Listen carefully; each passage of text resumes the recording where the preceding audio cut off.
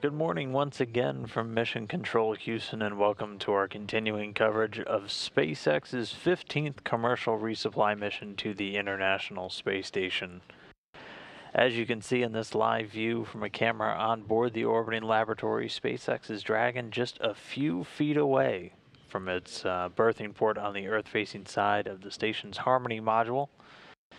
Since it was captured back at 5:54 a.m. Central Time, 6:54 a.m. Eastern, the robotics controllers here in Mission Control Houston have been working to maneuver Dragon from its capture point to its eventual installation point, and that's where we sit right now.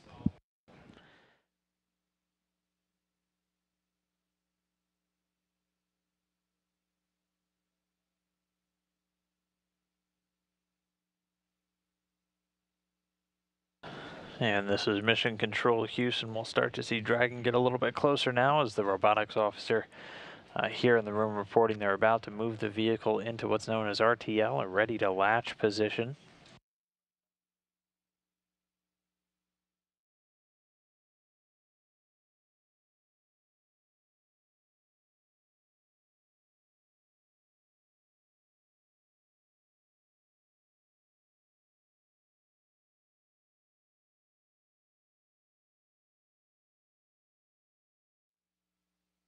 And now we can see Dragon moved into place at that common berthing mechanism on the Earth-facing side of the Harmony module. And this is Mission Control Houston sounding like there was a good alignment on everything, and Dragon now about to go through what's known as first stage capture. So getting confirmation we've had good first stage capture. And you can see things start to brighten up on Dragon and the station here as they are entering into an orbital sunrise.